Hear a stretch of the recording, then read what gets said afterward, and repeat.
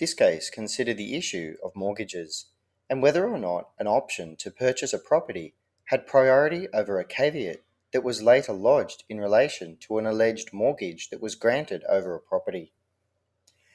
In this case, a company lodged a caveat over a property to register an interest in the property as security for a loan.